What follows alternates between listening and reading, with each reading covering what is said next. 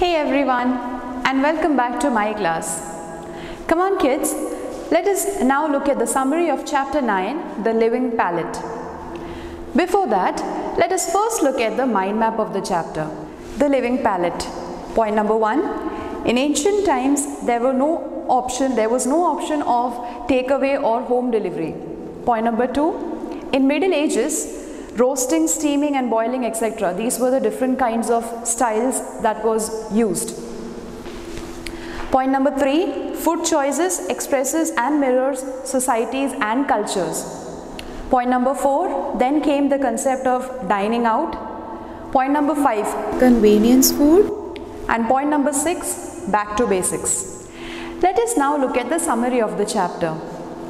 This essay traces the development of food from all cuisines, from the early times when people used to hunt and gather food for survival to canned foods for convenience.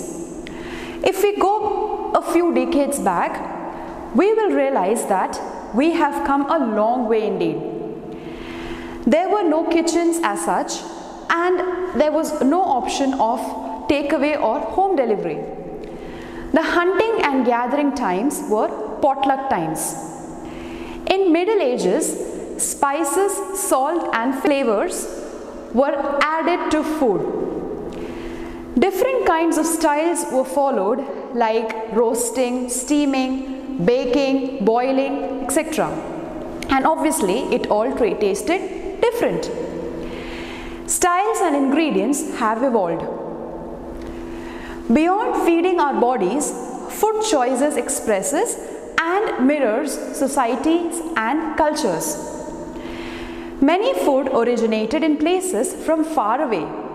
For example, tomatoes are used in Mediterranean cuisines. A native of Central and South America, cocoa played an important role in many ancient South American cultures.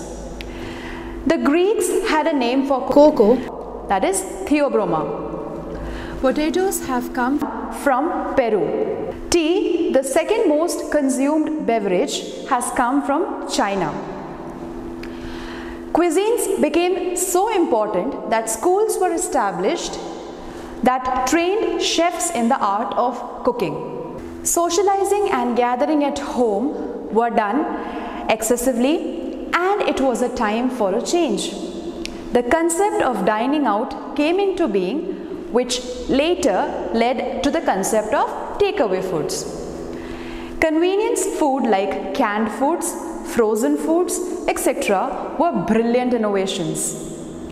Food scientists and dietitians say that preserved food loses its nutrients and chemical additives are harmful. Butter, pizza slathered with cheese, deep fried snacks, etc.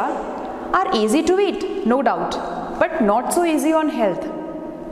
Therefore, many people are going back to basics. The new trend is going back to local, freshly grown foods. The journey of food is ever evolving, and no one knows what the future is.